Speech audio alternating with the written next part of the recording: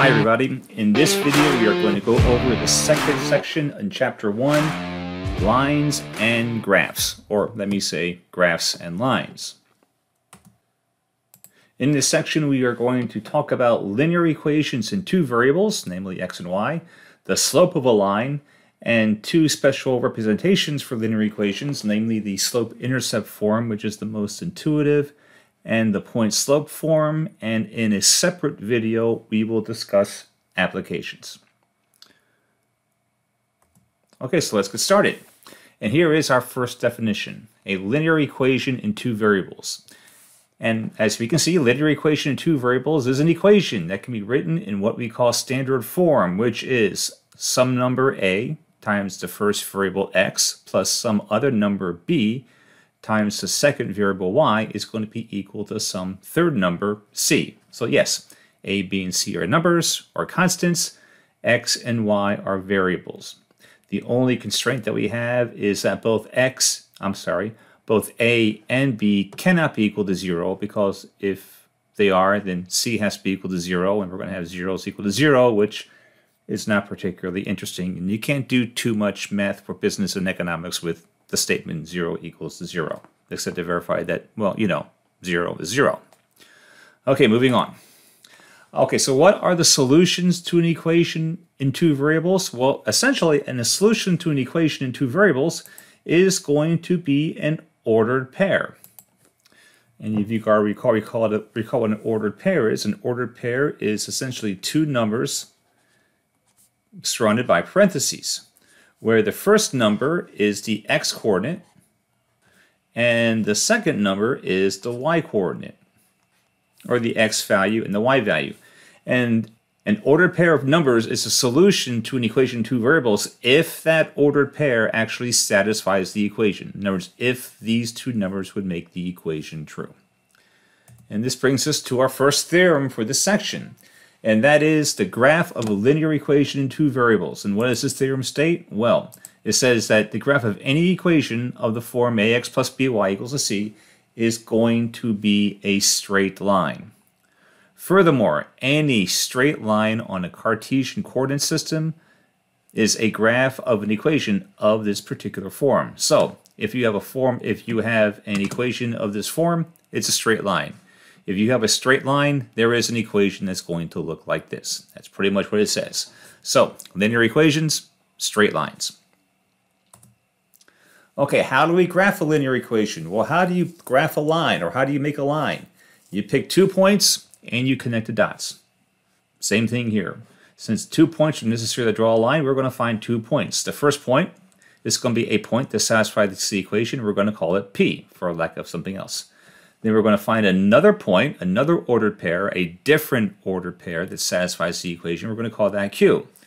We're going to plot those 2 points on the Cartesian plane, and then we are going to connect the dots. So the question here is, which 2 points are the best to use? Well, it turns out that as long as c is not equal to 0, the x-intercept and the y-intercept are probably the best 2 points to get. Why? Because they are the easiest to compute. The only exception is that when c is equal to 0, because if you when c is equal to 0, then it turns out that the graph is going to go through the origin. So if you actually set x equal to 0 to find y, you'd find that y is equal to 0. And if you set y equal to 0 to find x, you would find that x is equal to 0. So it turns out that since it crosses the origin, the x-intercept and the y-intercept are the exact same point. Okay, well, for the case where it doesn't cross the origin, how can we do this? Or how can we find the x-intercept? Remember, we're looking for the point, that value where the line crosses the x-axis. And the line crosses the x-axis when y is equal to 0. So we will set y equal to 0. We will solve for x. We will call that point x-int, or x-intercept. Okay, then the x-intercept is that point. Now, this is a little different than what you may have learned in 114, where we called the x-intercept the ordered pair x-int 0. In this particular case, we are not looking at the ordered pair. We are going to call the x-intercept this particular value right here. Similarly, to find the y-intercept, i.e. the point where this crosses the y-axis, When does this occur? This occurs when x is equal to 0. 1, 0, negative 1.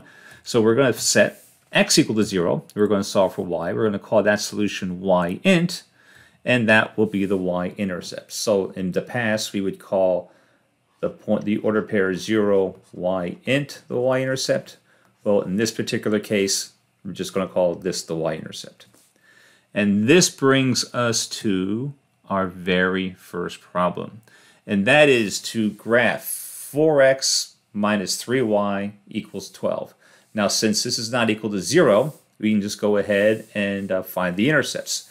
And we can find the x-intercept by letting y equal to 0. And if we do, we will have that 4x equals 12, plus 3 times 0 is 0. We can divide both sides by 4.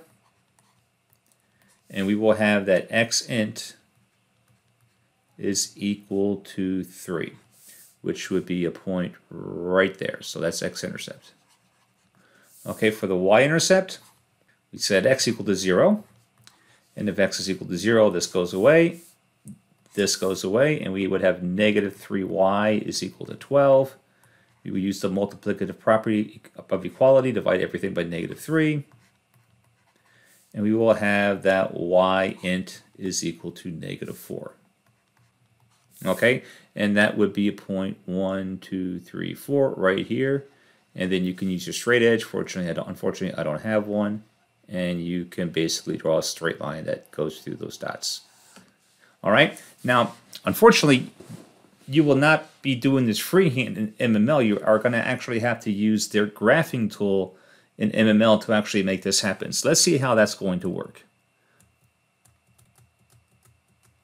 Okay, so here is MML. And in your homework, you'll have to graph an equation. In this example, if you had this version of the homework, you would have to graph the equation 9x plus 2y is equal to 18. But we're not going to do that. We are going to graph 4x minus 3y is equal to 12. And we have the x-intercept and we have the y-intercept. And the question is, how do we do this in MML? The first thing that you probably want to do is to make the graph as big as you can. And you can actually grab it here to make this window bigger. And then what you could do is you could click this to enlarge your graph. But if you did, that's as big as the graph gets, and you really can't work with that. So what I would recommend is that, one, you click on the graph. Okay, and that brings up these collection of tools. Then you click on the zoom in button right here, and you can make this as large as you want. Look how big you can make that sucker. And now, to actually graph the line, you're going to want to come down here and select one of these tools. And the tool that you're going to want to select is this one right here. It's called the line tool. And what you need to do is plot 2 points, and then it will draw the line for you. And as you mentioned before, the x-intercept is 3. So we can come over here on the x-axis, go to 3, 1, 2, 3, and basically click on that. Okay, there's our dot. Then over here, we know that the y-intercept is negative 4. So we can go find negative 4 on the y-axis. 1, 2, 3, 4. And there it is. And we'll draw the line for you. You can click check answer. I can't really do that because it's for the equation to that line. But you can click check answer, and away you go. Okay, another thing that you're going to be asked to do is to use a graphing calculator to graph the equation. Okay, well, notice here, and so the first thing that you want to do that first is to solve for y. Okay, so let's go ahead and do that. I know the answer's here, but we can still walk through it. So the very first thing that we want to do is basically move all the non-y terms to the other side. And the only non-y term we have here is 4x. So let's subtract 4x from both sides of the equation. And if we do the subtraction, these cancel. We will have negative 3y is equal to negative 4x plus 12. Now we can divide both sides by negative 3 to get rid of the coefficient.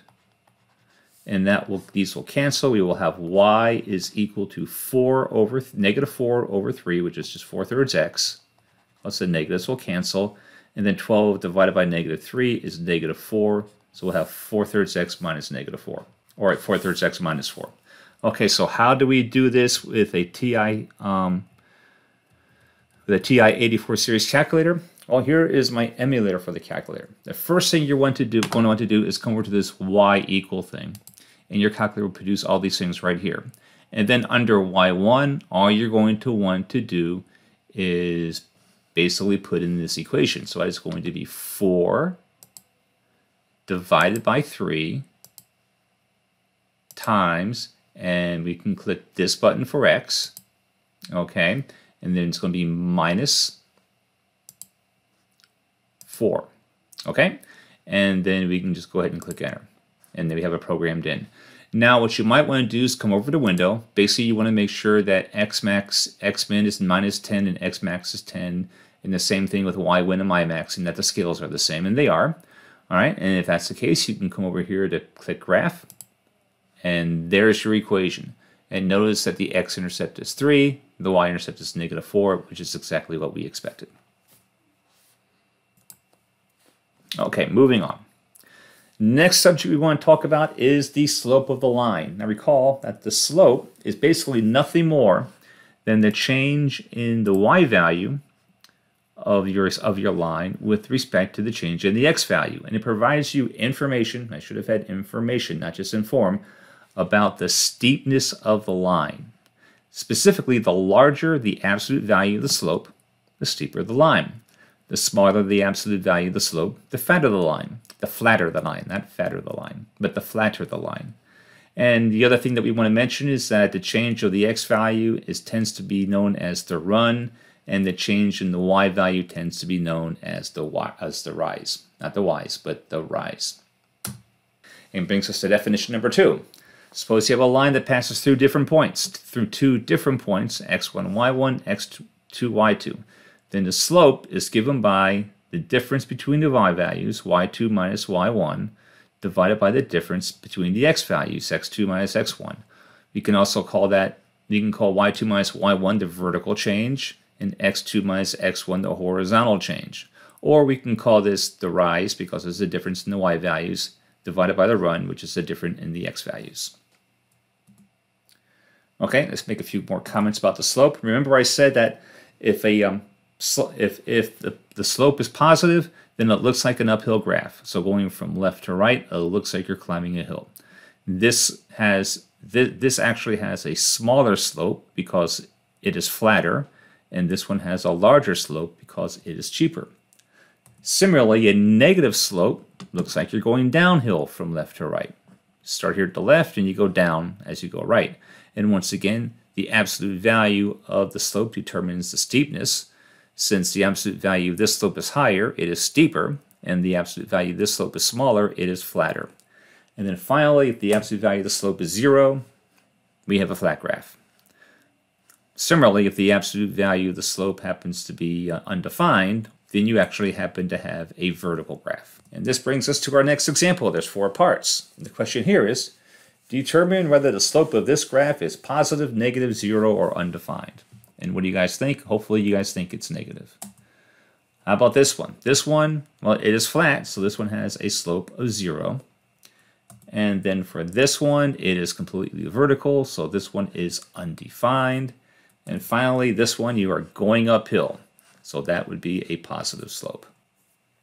Okay, now, in this example, we want to write an equation for the horizontal and vertical lines that pass through this particular point. Now notice that in a vertical line, the x value always stays the same regardless of y. So in this one, we have x is equal to negative 1, 2, 3, 3.5 for lack of a better term. So it turns out that for the line to be vertical, the line is always going to have the exact same x value, and that x value will always be negative 8. So with that in mind, we can rewrite the equation for the vertical line as x equals negative 8. Similarly, for the horizontal line, for any value of x, y is always going to be equal to negative 2. It never changes. As a consequence, the vertical line that passes through negative 8, 2 is going to be y, and that's going to be equal to not negative 2, but y will be equal to 2. All right, and what will those things look like? Well, this right here would be, for lack of my, if you spare my drawing skills, will be, okay, let's make -8 there. X equals -8. And then this line here, this horizontal line, would be y equals 2. But nonetheless, remember it, but nonetheless, since the vertical line is always fixed at x, it will always be always fixed at negative at the x coordinate. It will be x equals -8, and since the horizontal line is always fixed at the y coordinate, it will be y is equal to 2. Okay, so now let's go ahead and find the slope for these two particular points. So here we can call this x1, y1, and this one will be x2, y2. All right, so the equation for the slope is going to be m is equal to y2 minus y1 over x2 minus x1. So here we will have -2 minus 5, y2 minus y1, divided by x2, which is -1, minus x1, which is -1. All right, well, -2 minus 5 is just -7. -1 minus 1 is like negative, this right here becomes a +1. So this is basically -1 plus 1, which is going to be, and this is going to be equal, the denominator will be equal to 0, so we're going to have -7 divided by 0, and this is undefined. So in this particular case, since we're dividing by 0, our slope is undefined.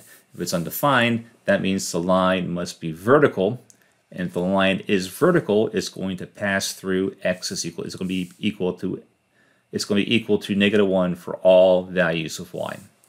Okay, so what about the next one?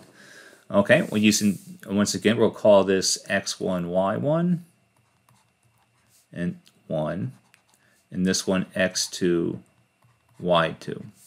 Okay, then we're going to have that the slope is equal to 1 minus -2 divided by 2 minus -1. Okay, well, 1 minus a -2 is just like 1 plus 2. And then 2 minus a -1 is just like 2 plus 1. This is going to be equal to 3 divided by 3, which is equal to 1. So in this case, we have a slope of 1. Okay, equations of lines. We have two special forms for equations of lines. This one right here is the slope-intercept form. Okay, where we have the equation y is equal to mx plus b, and once again, m is the slope of the line, and 0b, I should have probably called this 0 comma y int, is the y-intercept. So I could also write this as mx plus y int. And this is probably the most useful representation for the line y, because m tells you how steep it is, and then this number right here tells you where it actually crosses the y-axis. Okay, so this brings us to our next question, our next example, which is something that you'll have to do in your homework. Find the slope and y-intercept, namely y int, not the ordered pair, of this equation. Okay, well, this right here, that's m. That's the slope. So m, or the slope, is 3/4. This number here, -3, that's the y-intercept. So y int is equal to -3. Don't you wish all our problems were this straightforward? Okay, here's the next one. Here we want to write an equation with a slope of 1/2 and a y-intercept of -1. And then we want to graph that equation. Okay, well, one of the things I should have mentioned is that we want to write this in slope-intercept form, which is y is equal to, or if they don't specify the form, you can write in any form you want. So in this case, the easiest form would be y is equal to mx plus b, or y int. All right, so m is 1/2, b, which is the y-intercept, is equal to -1. So then y is going to be equal to 1/2 x minus 1. Okay, if you were going to plot that on standard graph paper, how would you do that? Well, notice here is -1. This is the y-intercept. Now we have a slope of 1/2, which means that the rise is equal to 1 and the run is equal to 2. So every time you run 2 spaces, 1, 2, you rise 1 space, 1. Those are our 2 points, and then you can go ahead and plot the graph. Okay, what if you had to do this here? Okay, we already know that y-int is equal to -1, and the slope is equal to 1/2. All right, let's come back over to the line tool. And first, let me actually clear this one. You would click on your line tool right there. We know that the y-intercept is, let me click on that again. We know that the y-intercept is -1, so we can click on -1 on the y-axis. Then once again, we know our slope is 1/2. The rise is 1, and the run is 2. So we can make a rise of 1, and then go over 2, 1, 2, and there's our second point. And that's how we would actually plot that on MML.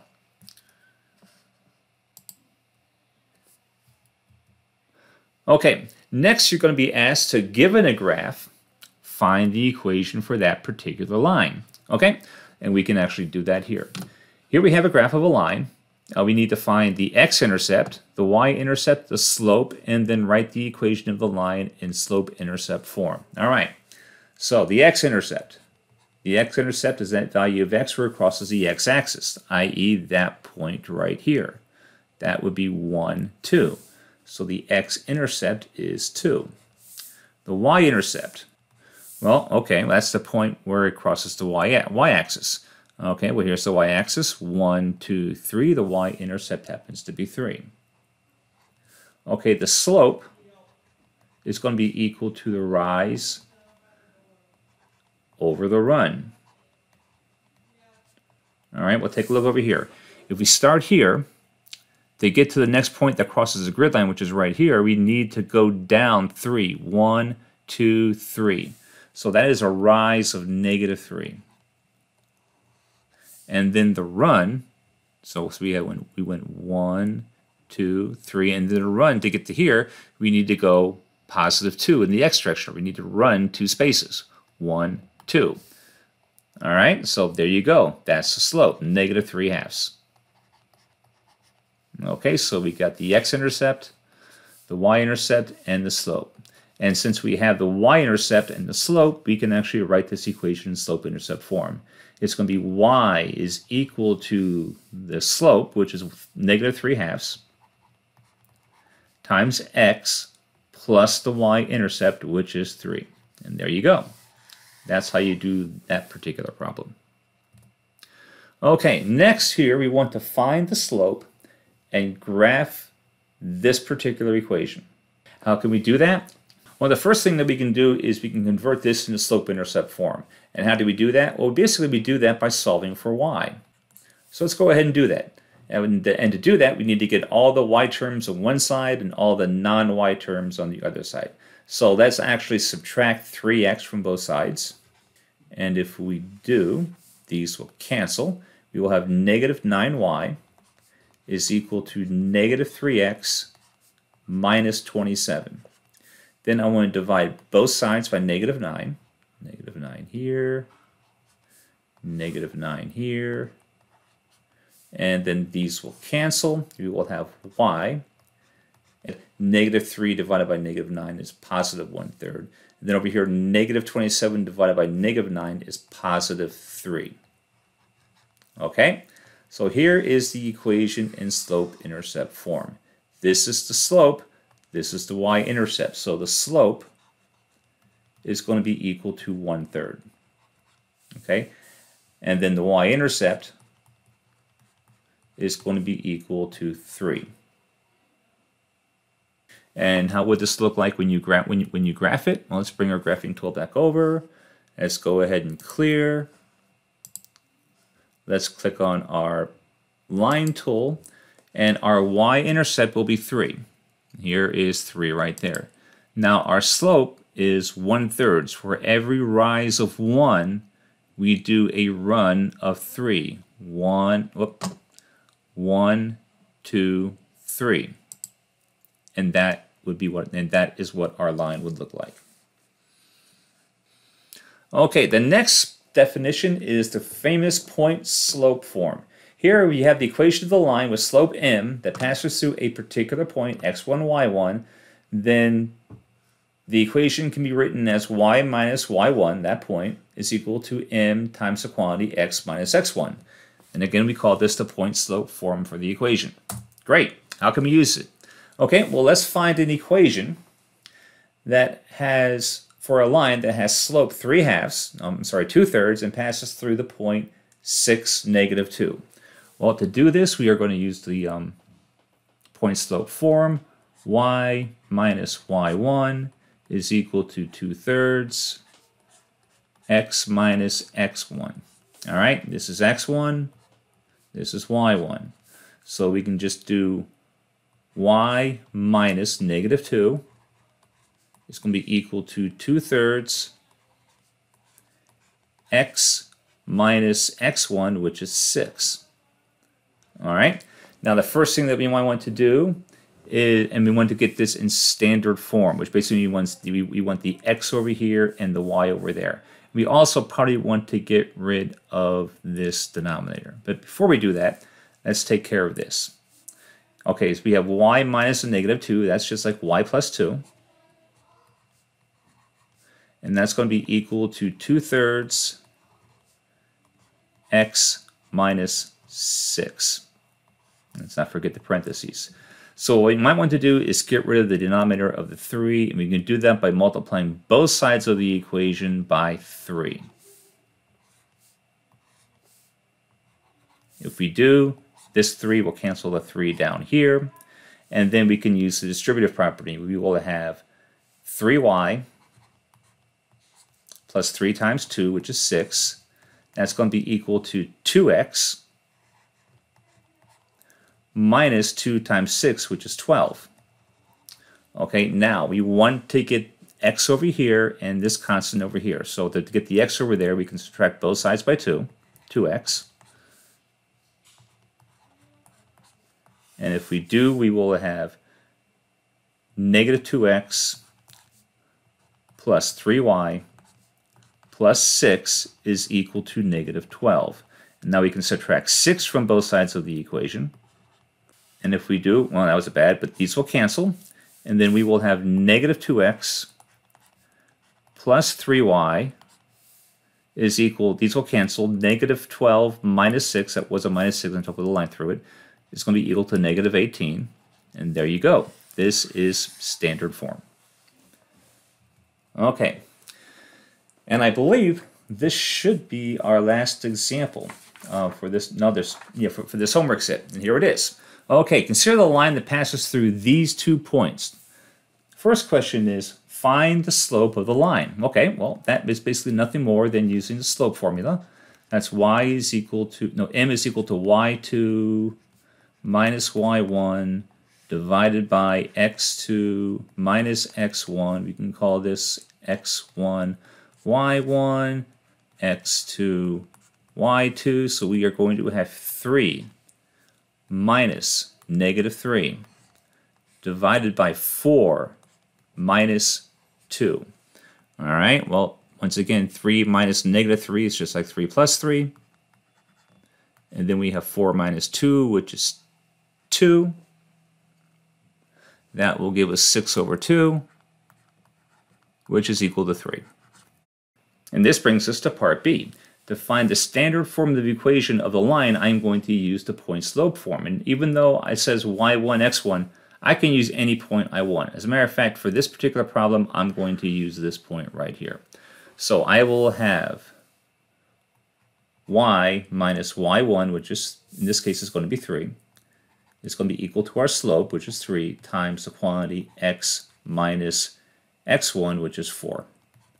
Okay, I can simplify here, and that will give me y minus 3 is equal to 3x minus 12.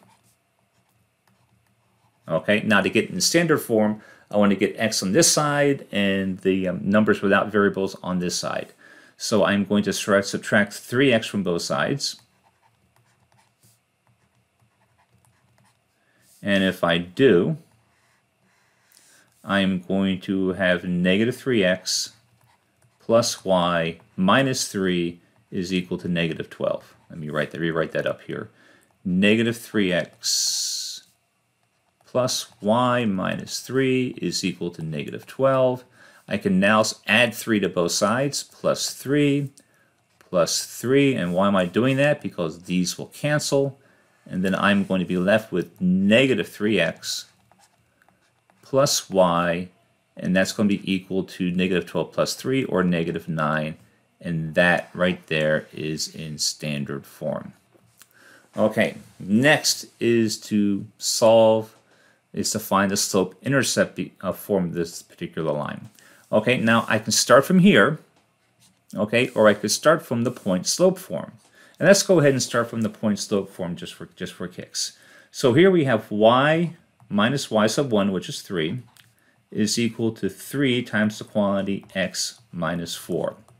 I can go ahead and use the distributive property and to simplify to get rid of these grouping symbols, and that will give me that y minus 3 is equal to 3x minus 12. Now remember, in the slope-intercept form, all we need to do is solve for y. All right. So to solve for y, I just have to get y by itself, and the only other thing here is the minus 3, and I can get rid of that by adding 3 to both sides of the equation.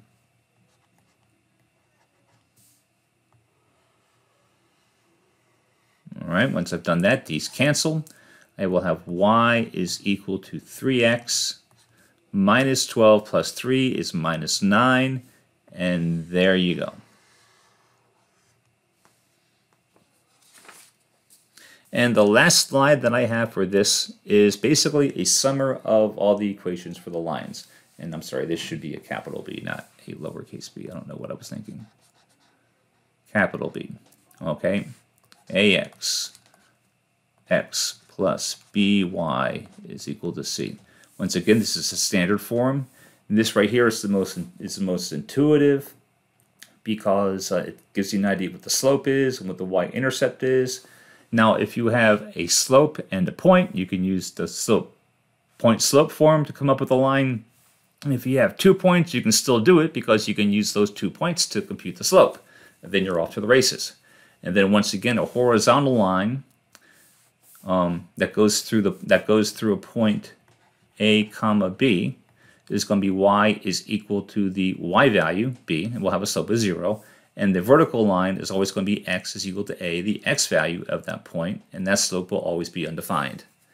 And that concludes this video for the first part of section 2. Stay tuned. Be on the lookout for the next video, which will cover the application problems that you will need to deal with for this particular section. And with that, this is Bob Boyle, signing off.